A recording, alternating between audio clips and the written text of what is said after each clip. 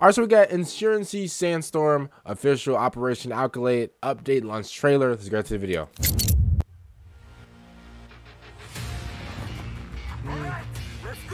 Yeah. New map. Okay. New weapons. Okay. Boy, I thought this was a Modern Warfare 2.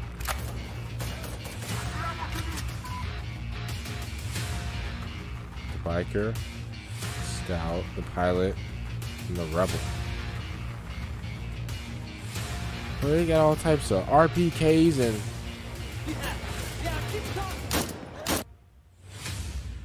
okay, hold up. First of all,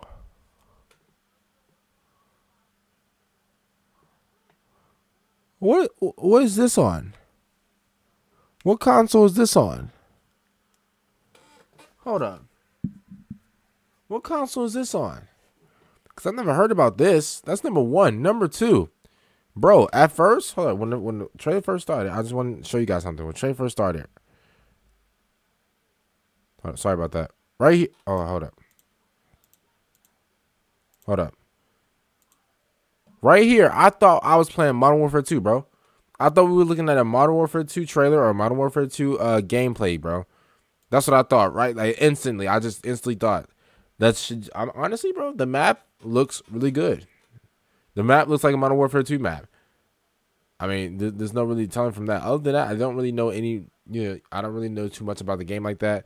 I like when games have like small details like this.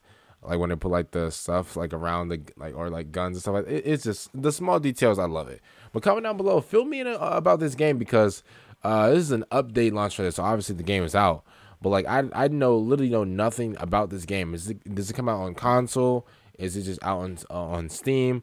It's made by Unreal Engine, but I'm pretty sure every game that's made on Earth and beyond is using Unreal Engine. So obviously, I don't blame them. But other than that, comment down below what you guys think about this trailer. I'll see you later for the next one. I'm out and